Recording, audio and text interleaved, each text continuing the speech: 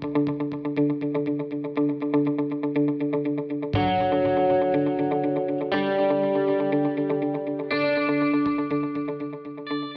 everyone.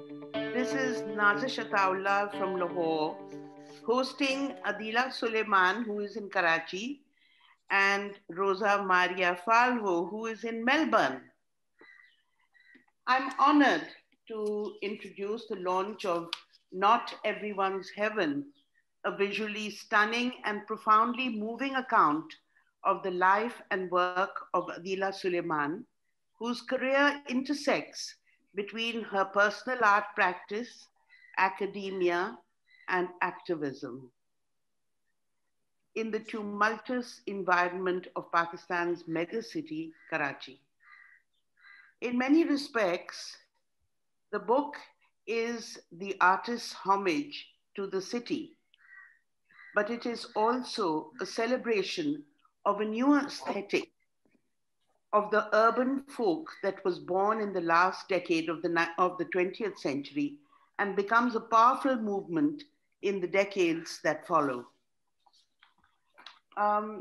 Just to give you a very short introduction to what Adeela has been up to. She studied at both the Karachi University in the International Relations Department and at the Indus Valley School of Art and Architecture. She is currently an associate professor in the Department of Fine Art at Indus Valley School. And currently she has been on leave while she's been compiling this book and working on her multiple projects. Now, when I look at her CV, goodness, it would take perhaps a whole hour to go through all the places where she's had numerous solo shows, but very quickly, I'll run through some of the places where she has been exhibiting her work, and they range from Dubai to New York to Hong Kong to Milan to London to Manchester, and of course in her own city of Karachi at both the Canvas Gallery as well as at the Gandhara Art Space. This is where she's held most of her solo exhibitions, and she has taken part in many, many group exhibitions as well in notable museums and foundations, including the Art Gallery in Sydney, in Australia, in Perth, at the Manchester Art Gallery, at the Singapore Art Museum, at the Devi Art Foundation, at the Asia Society Museum in New York, and the National Gallery of Indonesia, and in Kassel in Germany, at the National Art Gallery in Islamabad, and in the 4A Center for Contemporary Asian Art in Sydney. She has also participated in 2 editions of the Karachi Biennale in 2017 and 2019, in the Singapore Biennale, at the Asian Art Biennale in Taiwan, at the Sea Triennale in Jakarta, Indonesia, at the Asia Triennale in Manchester, and in the second Fukuoka Asian Art Triennale in Japan in 2002. So I'm going to, after that exhaustive list of places where Adeela has shown her work, I'll move on to Rosa, our dear friend, Rosa Maria Falvo, who is an independent writer and curator. She specializes in Asia Pacific and Middle Eastern contemporary art, as well as an international commissions editor and publishing consultant in Milan, in Italy. She is Italian-Australian, and she works between both Italy and Australia, and currently she's in Australia looking after her parents during this period of COVID. They're also After me, by the way. Sorry? They're also looking after me. And they're also looking after her. She has studied both in Australia and in Italy at Perugia University, and she's been based in Milan for many, many years now. She has published many essays and edited many books. Um, she has written on literature, photography, contemporary art, design, and architecture. And she's traveled throughout the world, working very closely with artists, making many, many friends. She's worked with writers, she's worked in galleries, with collectors, with foundations, with corporations, and and other institutions on the ideation, production, and promotion of books, exhibition projects, and private collections. Rosa collaborates with many international artists and organizations. And this book launch is one of her most recent collaborations. She has been a special guest presenter at numerous venues, again, across the world, um, from Dhaka, the Dhaka Art Summit to the Prince Claus Funds Award in Amsterdam, to Oxford University, to Singapore, to Jeddah, to Art Dubai. And she is also, importantly, is a regular guest at the annual Prince Claus Awards ceremony in Amsterdam and on the board of Wasal Artists Association in Pakistan. She is especially interested in the power of the arts as vehicles for cultural education and international collaboration. So I'm going to first address the first question to Rosa and ask her how this book came about, Rosa. And it must have been quite a daunting task during COVID times, especially since you were in Australia and the book was in production in Italy. Can you tell us about it? Well, I think we've been fantasizing about doing monographs for Pakistan for a long time, or at least I have. And I've discussed with many an artist about the presentation of the talent in Pakistan to the rest of the world, because while Pakistan is well aware of its own capacities, I think, at least in the art circles, the rest of the world really isn't. So my first trip to Pakistan was in 2007, and that's when I met Adeela and her family and many other people in the art scene. And from there, it really piqued my interest in the country, in South Asia in general, but also specifically in the country and how elaborate, contradictory, rich in cultural interest the whole experience was. So we made friends very quickly. I stayed with Adeela and her family, and I also went all over Pakistan, overland. So that was a real eye-opener and an experience that I shall never forget. Going by car from Karachi to Peshawar to Islamabad, Rawalpindi, Lahore, and then on to India from there, spending months at a time with each visit. And so I felt that Adeela was a book in the making a long time ago, but destiny has it that now was the time for this to happen. And just prior to the real, momentum with the book, we had an exhibition in Milan, which is where I'm normally based, pre-COVID, called Art for Education. And Adeela was part of the 60 artists that were very generously part of a volunteer exhibition where artworks were auctioned off and the money went to the Citizens Foundation which is headquartered in Karachi. So I went again to Pakistan in 2017 for both reasons, one for the Vassal Artists Association, and the other one was to see the foundation and the various schools. And Adeela generously created a beautiful artwork called The Curtain, which is something like 140 centimetres by almost 3 metres, which is hand-beaten steel repo with 22-carat gold plating, which really was remarkable, and it was one of the protagonists in the show, which we had in Milan.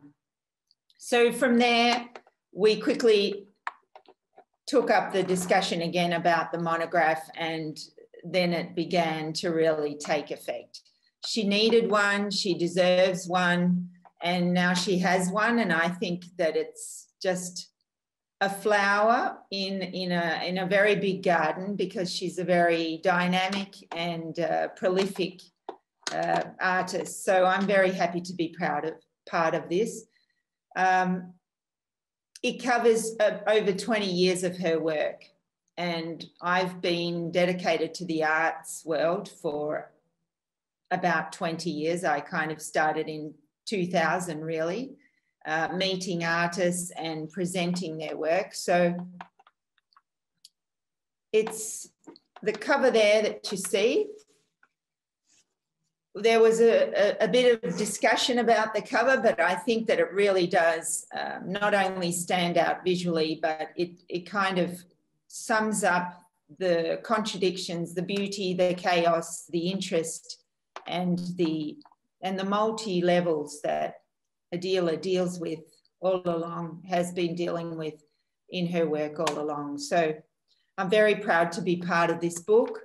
I think it's the beginning of something much bigger even for Adeela, but also for the Pakistani art scene. Okay, over to you, Adeela. Thank you. At the heart of the book is a comprehensive interview between you and Rosa. Can you tell us more about how this was conducted, and why did you think that this was important? And meanwhile, it would be really good if you could keep sharing your screen and showing us the pages of the book as they unfold. Yeah, you can see the screen, right? It's visible to you all? Yes, it is. Yes, okay. So thank you, Naji, for a detailed introduction. I'm totally honored and humbled, and it was a complete pleasure to work with Rosa. And I think the conversation was the culmination of our friendship and knowing each other from 2007. And we had multiple discussions at every time that we were meeting, every time that we were seeing each other in different countries. And I think that conversation actually ended with this, 8-9 page conversation turned into an interview. And it was an exhausting process for both of us, I would say, as both of us were asking questions. Both of us were far apart, but many Zoom meetings, phone calls, email exchanges, discussions, and questions were changing and reshaping. Answers were changing and reshaping as we moved along. And Rosa very patiently was actually reflecting on what I was replying on and posing more questions. And I think a time came when both of us were exhausted and our patience ran out, but we didn't give up, both of us. And so I think what Rosa did with the conversation was that she was not just looking at my artwork, but she was actually looking at my life as a whole, as a person that I am.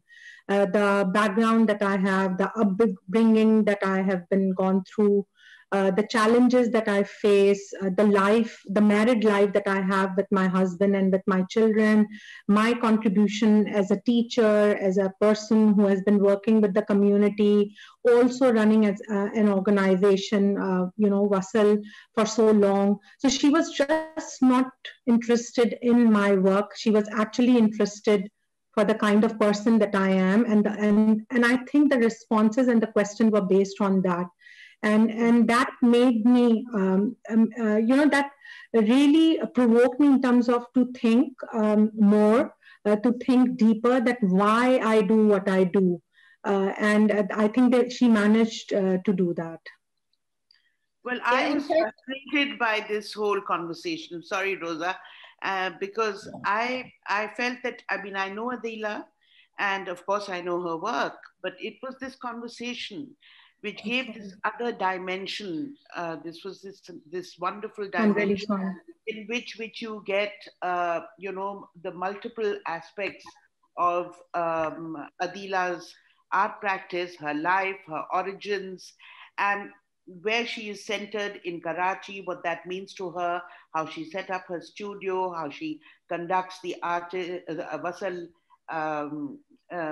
organization, and of course her own teaching and the development of that art department at the Indus Valley School, which I have seen. It has grown, exponentially. Because it was actually really rather small in the first decade. And today it is a thriving, flourishing department. And I think Adeela's contribution to that is enormous. But I would like to ask you, Rosa, more about the choice of the writers for the book. And what do you think was their particular role? Because you've selected certain writers, and I'm sure that you thought about why you felt that they were important to be their writing to be included in this book.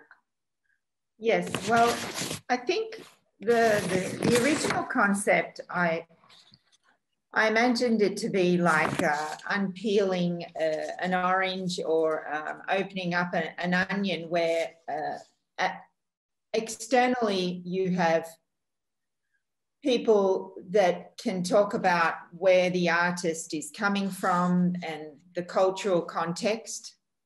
Then you have people that can talk about the practice itself and the artworks as products. And getting to our conversation, that was like at the core of the book, I think, which was all about the artist and the voice, the personal voice of the artist. So that's why the conversation focused on a personal perspective, the psychological and the family context, and the artist's mission, the evolution of her relationship with her own work, the person behind the art, which then creates a byproduct of the art. In terms of the other writers, Salima Hashmi, we all know, is able to very well construct or describe the art scene in not only in South Asia and other places, but specifically in Pakistan. And we looked at Salima's contribution to do exactly what it purports to do, which is provide frames within frames, where Adeela's work emerged from, and as a scholar and an arts educator, an artist herself and a cultural practitioner, Salima provided the framework for the artist within the art scene.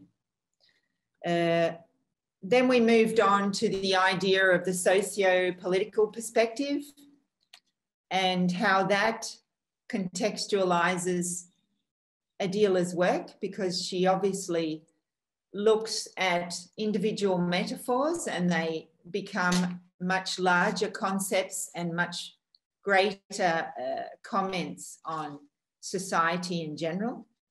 So we asked Hamid Haroon to do his essay on art as a form of urban resistance. And that contextualizes the country's projection of itself to itself, because as the as a media person, the CEO of Dawn, and also a journalist, a collector, and an art connoisseur, looking at what the art is saying within the country, but also how Pakistan is projecting itself to the rest of the world.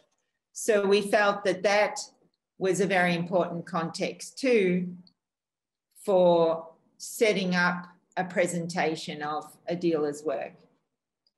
And then Kudus provided a critique about the themes about death, migration, and the role of women in Adeela's work. And that kind of presentation was about the practice, about the development and the style of the artworks. And then we come to the conversation, which becomes the artist speaking herself about what she feels she's doing. So those layers, I think, are well represented in the book, and they unpacked what Adeela's work is all about.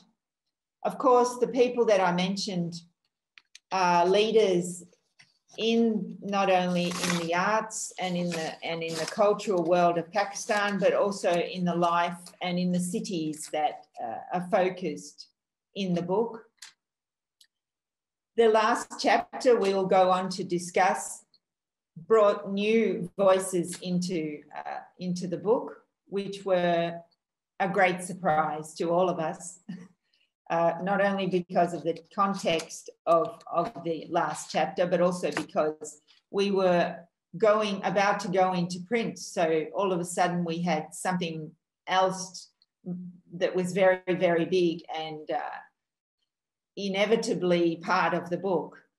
And so we'll talk about those people later on. But I think those voices that we've chosen have all enriched what Adeela has to say, and then she says it herself in our conversation. So I thank them for their contributions. They were very generous in their time and their efforts, and really tried to pinpoint what Adeela is trying to do. I'll move to you and ask you if you can talk about your experience of working in collaboration with a variety of craftsmen in Karachi. And why did you create your own studio and workshop? How have you trained such a huge number of urban practitioners, and how did this impact their own practices? So, Naji, before I answer your question, I just want to add to the contributors who have written that Kudus and Hamid, I would say that they're friends, but they are also my harshest critics. And they tell you the brutal truth in one line, just one comment, and I would question it for myself. I will have sleepless nights. With their one comment. They don't have to write articles. So Kudus and Hamid has that power, and I think to have them, because they understand my work so much, and because they can comment on it, I think I was also extremely happy to have their essays in the book. As for your second question, I think the relationship with the craft people started while I was at Indus Valley doing my bachelor's degree. And since my second year, I have been looking outside my studio space rather than, inside and introvert inspection. And that, I think that sensibility came from my exposure to the Karachi University from where I did my master's before coming to the art school. One, that I was a mature student at the art school.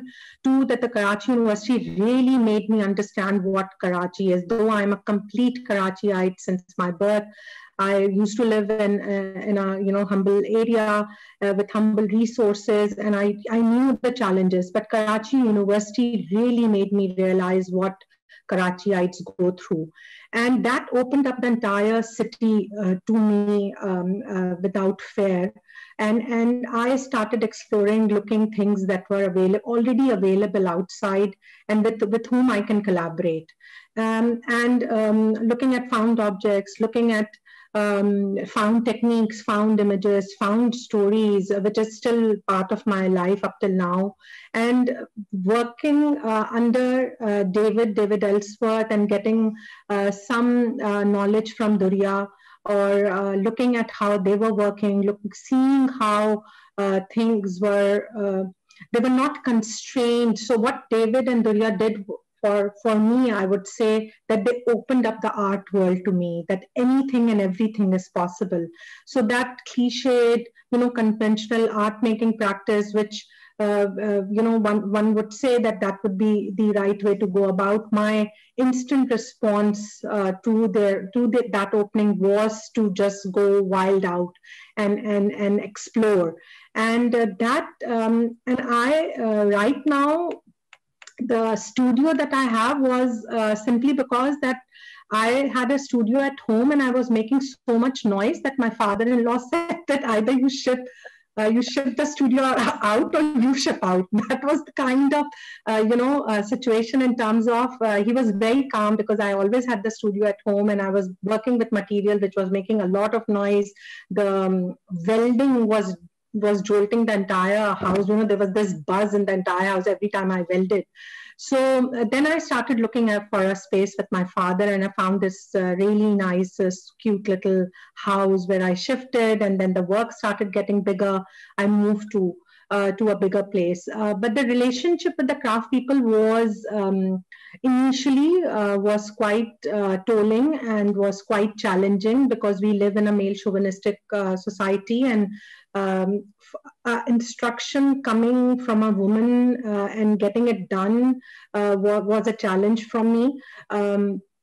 To make them understand why, because the question was, why are you making this? What good it will do to the society? How it's going to save me? Why are you making these helmets? Because all the first project after Indus Valley was Salma Sitara and Sister Motorcycle Workshop, where I was working with the craft people, the Repousse team I had, the painters I had, the mirror work. And they all had this question: if these helmets are not going to provide any safety to the women, why are you making them? What difference, what good it will do? And to make them understand that this is not about providing, this is about raising an issue. It is about making people understand that there is another side of the story as well. And they slowly and gradually, for the last 23 years, I think the relationship has developed to the extent that now they call me Ustad and I call them Ustad. And for me to get things done, because they used to tell me that this is the right way to do it, and I used to tell me, no, this is not the right way to do it. We are going to do it another way, because that's the kind of result I want. And I used to sit in the studio spaces in Pital Gali and behind Bandar Road, in front of the Pakistan radio station, and get my things done and sit in their studio and make it and give it to them. When I started doing that, only then the relationship flipped, and they understood that I knew what I was talking about. And since then, touch wood, I have been extremely lucky for the kind of people that I found in the city. They're extremely respectful. I try my level best to be respectful to them, and it's a large, big family of now more than 30 people working together for one cause, and they all take ownership to that. They're all very proud participants of this whole process, and they advise me, and I learned so much from them, and they learned from me, from the upbringing that I had, and also the learning that I had at Karachi University and at Indus Valley. So it's a joint collaborative project now, which is, I call it, sometimes I laugh and I say it's a factory that I'm going to, but it is turning into a space. I just extended my space because there was no space to make the new work that I'm doing with embroidery. There was no space to make them sit, so I extended the entire floor, created a false floor. So it's growing every day. So sometimes I wonder whether you have any quiet space. Where do you read and think and draw? I've been to your studio workshop, and I don't think it's possible for you to do any of that. So where's your quiet time? So my quiet time is at home and early in the morning, and I get up really early around 4:30. Today I got up at 4:30, and I do my walking, and at the rooftop we have a really nice basement library, so I work there. Traveling is one thing that I thoroughly enjoy, and traveling is my quiet time because I'm alone and I carry all my sketchbooks with me, all the reading with me. So traveling really helps me because that is my alone me time where I'm just reading and drawing and thinking about other projects, trying to resolve my my thought process in terms of what I want to say, and also in terms of the material that I want to explore. So, Rosa, I think we should come to the last chapter in the book. Yes. Killing Fields of Karachi. It's a chilling title. And I would really like you to talk about this chapter and about this particular project because it is a great climax to this wonderful monograph. Do you believe that this is a turning point in Adeela's artistic journey? Because I think that it is something, a wonderful direction that has come about. I mean, it's not something that she planned, but it is something which is, I think, these 20 years of the way that she has worked, the images that she has worked with, the historical references that are part of her work as a sculptor. And then we come to this Karachi Biennale, where Adeela puts together this extremely ambitious project, moving from her sculptural practice into something which seems to incorporate many, many different aspects of art making. And I'd really like you to talk about about this and where you think she's positioned as an artist, and what are your responses to this work, and why you thought, I know that it's coming right at the end, but how did you delay the project in order to incorporate did you delay the production of the book in order to incorporate this particular project? Or were you really, I was extremely overcome by what I experienced of the project. Yes. Yeah. Well, we went into a panic basically because the book was ready to be finalized in terms of the production side, and then I was watching and waiting, and then what happened was a surprise to all of us, and so it was quite shocking to see what was going on and how to quickly go back and do something about it in terms of the production of the book. It had to be part of the book. That was unquestionable. It also put us into a difficult position about halting everything and waiting for the material to be reorganized. And in retrospect, this chapter was really the best thing that could have happened to the book in a way, because it's a culmination of everything that the book is all about.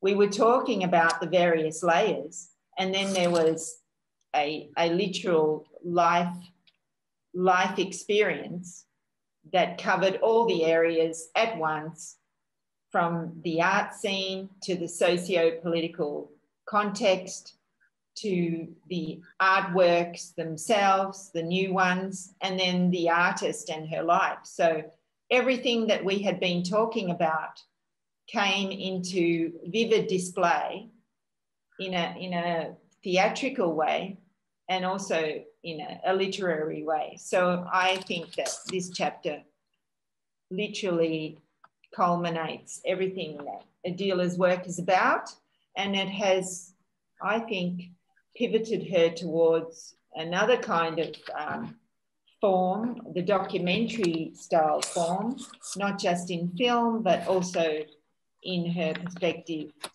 in her artwork perspective, where you're using history, you're using lived experience, you're using memory, perception, and real life or live interpretations of what has happened in the past and also what is happening now, to tell a new story about where we're at, not just in Pakistan, but in the rest of the world. Because my first impressions of Pakistan were, I think, and now they're coming back to me more vividly, about how it looked very chaotic, and it looked extremely exciting and with great potential.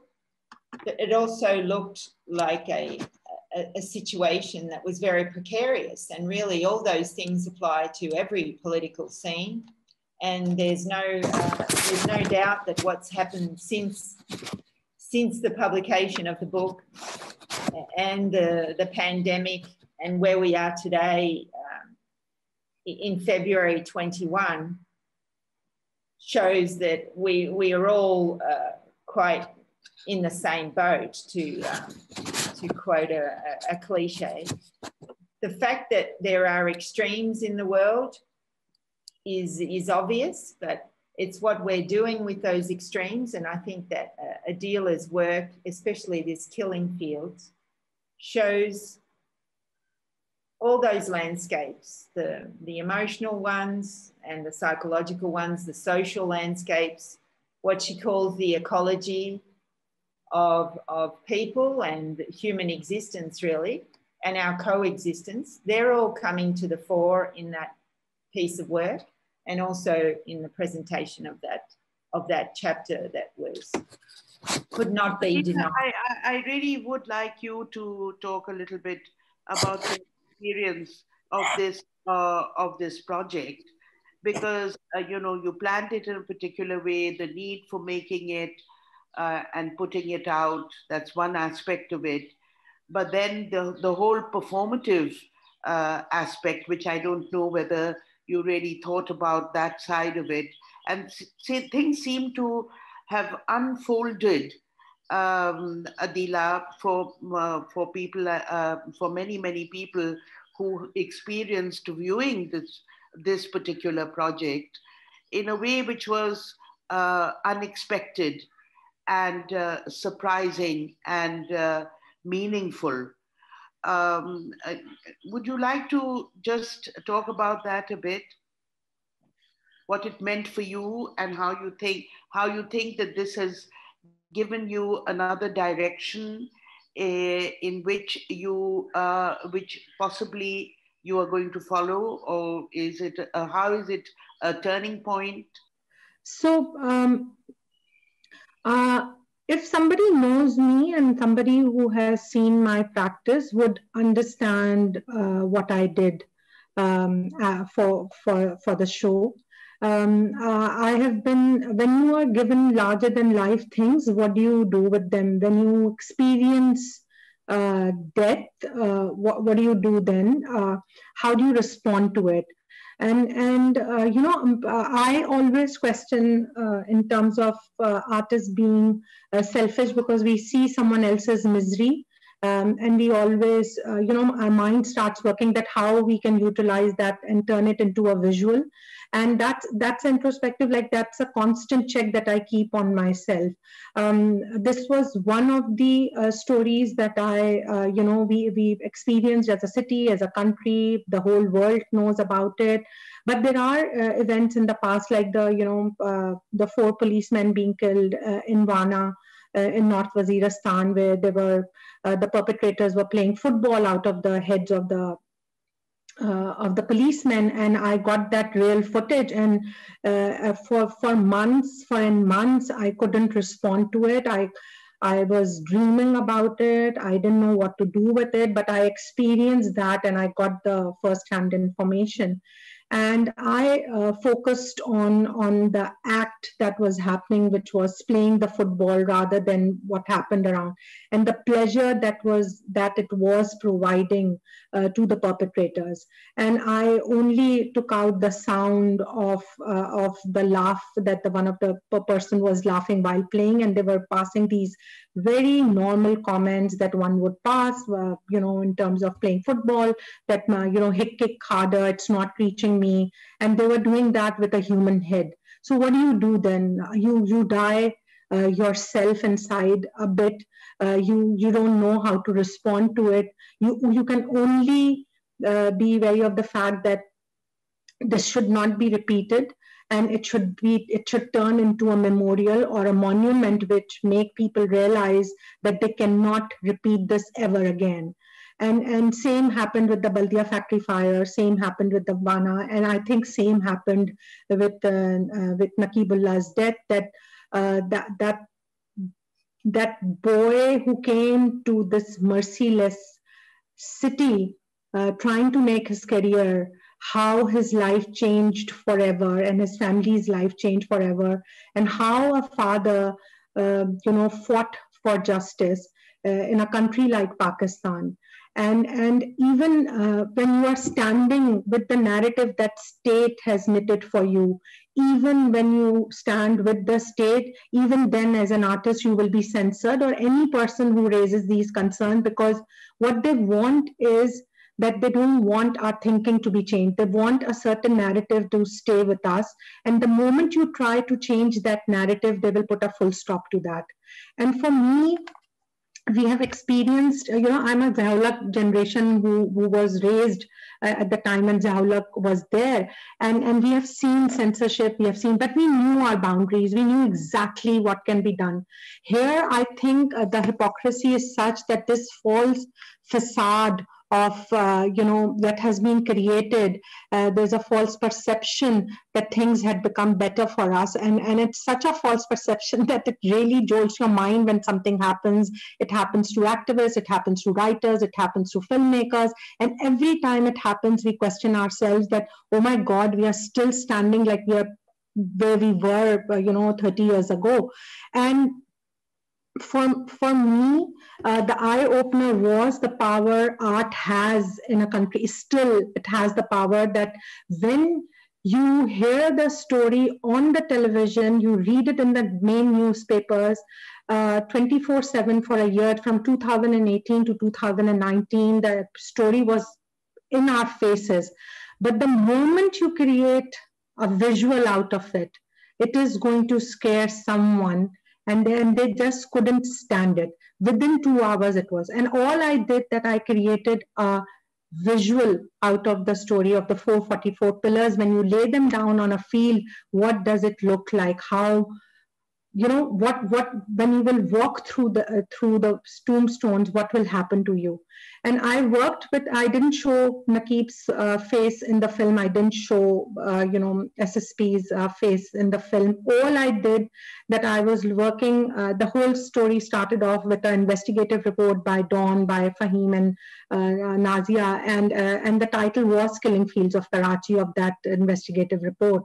And I said to myself that I'm not going to build anything on my own, and I'm not going to put in any thing that I have discovered. I'm going to use the data that is already available, the story that is already being knitted for us, the story that has been investigated. So there was not a single thing in the film that was not known to general public from before. If you Google search it, you will see it there. If it's on the television, it's on programs. If you see 2018, 2019 programs, you will see that.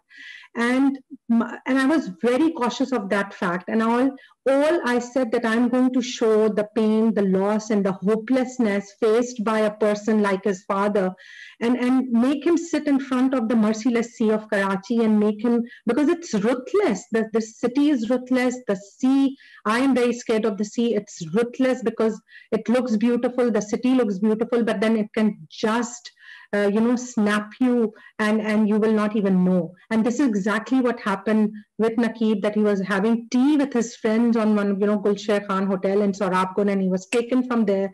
And from January 3rd and on January 13th, he passed away. He was shot dead, And then I got the images of the room, the location, his body. And I said that I can't. And those 5 paintings were actually the Quaid-e-Azam image is from that room. It was hanging, that image of Quaid-e-Azam was hanging in the room. His body was lying there. And I just had to do something about it. And I had them on those 5 pillars for left and right on Quaid-e-Azam, and he being the center, that this is the kind of country that we have become, and this is who we are, and that's the reality. And we are so hypocrite that we know it. We will do something else, we will write something else, we will document something else, and we will show the world something else. It is never the real picture. When you show it is never that we accept, yes, this is who we are. And I think this work was about, this is what we are, this is what this city can do to you. And if you don't do something about it, you will be lying there beside the 444 tombs. And that is what the father was, staring in the eyes of the viewer, staring probably in the eyes of the perpetrator, SSP, asking him quietly, sitting in front of the sea, looking at us, just staring, and maybe raising the question that if you don't do anything about it, this is what will happen. And so this, it just happened. It's not, I was looking the ecology, I was looking at the ecology of violence, I was looking at the human ecology, I was looking at how violence can corrupt the landscape, how that site, the farmhouse site, has now been labeled forever. It can never be seen as what a farmhouse would be seen by a normal person. It will always be seen with the violence that is embedded in its, in the grounds. Well, I do think that really it is the ecology of the city. For me, that is what it is. And I would like to go back to Rosa to talk about how she thinks that this is a transformative moment in Adeela's artistic journey. So I'd like you to comment on that, and also to talk about the choice of Muhammad Hanif to write about this work, and Asma Mudrawala's wonderful translation of the work. Well, I think Adeela has said it well, when there is the power of art to not just express, but also be a vehicle or some kind of bridge between the human being and individual existence, and also the state of a collective consciousness, and also a socio-political context. It's that bridge between the individual and the society that art can unleash, unfold. In this case, I feel that she's almost instigated some kind of cathartic experience where it's released not only the information and the memory, and the outrage, but it's also released the grief and the feelings, the sensitivity towards such an important and an undeniable fact. These kind of things happen in other places in the world, and it really is, I've found, working with various artists that have had the courage to actually address some of these issues, like not just censorship, but also the ugliness, the brutality, the injustice in a society. There are other artists addressing these issues.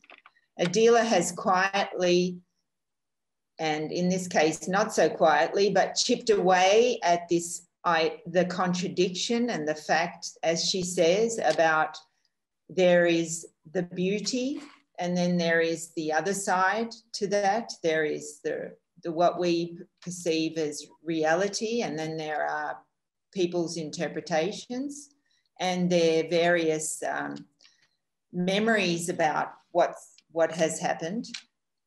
And her art has, I think, evolved into, at first it seems that it was like emblematic, telling and symbolizing these things. Now I think it's evolved into a literal theatrical presentation of these things, using history and using visual and visual facts that she makes with her work through film, through storytelling, and through other artists and their perspective.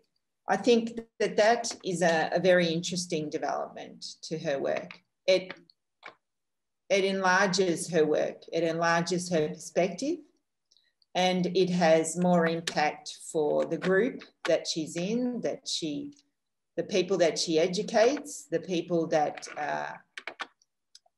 understand her work, and those who don't understand her work. In fact, it's even more important to be talking to those who don't understand, and not so much teaching anybody anything, but more like asking them how authentic it is in their view, in their memory, in their perception, in their understanding, to enlarge their understanding. And I think that's what some of the best teachers can do. It's not about preaching, it's not about moralizing, it's about metabolizing the information and then making something else out of it according to how we perceive things. As far as the other writers, the other artists are concerned, having a perspective from an Pakistani army perspective, the institutionalized perspective is precious. And I think what he's written there is undeniably, you know, it speaks to everyone above and beyond the various political standpoints, etc. It speaks from the heart, and it tells, and literally the comment is, at least we agree on the definition of non-art. And I think that kind of sums up the fact that if you talk about violence, then people might say it's not about art. You're terrorizing the audience, you're trying to shock us, or you're trying to provoke us, and that's outrageous. And of course, I'll have to censor that, or I'll have to reject that, because I don't like that. I don't like looking at that. Perhaps art's role is not that for some people. Perhaps art's role is to appease and to sort of smooth away some of the ugliness. Others would argue that art's role is literally to do what Adeela has done, which is put it in front of us. It's a very brave thing to do, and it's very brave that these people have written about it as well, that they've gone out on a limb to say what they say in this book. I would like to read a little bit from the introduction of Hanif's. It's a little preface. that goes before the actual chapter. And it quotes Kafka. This morning, I watched the destruction of the world as an attentive spectator, and then I got back to work. I think not only has Adeela addressed all these issues, but the fact that the other artists, the other writers, the community itself in Pakistan, the art community, and by default also the audience has had to address these issues. I think these issues are one of the most important that we have to deal with: conflict resolution, and not just environmental factors from a natural point of view, but also from a psychological and a social point of view. So this chapter, I think, is a very important one. The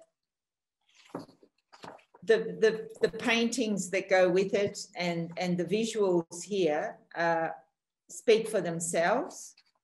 And it's quite an extraordinary development. I think it's going to pivot her work and also the work of other artists in Pakistan. I do. Well, I believe that it really is a turning point.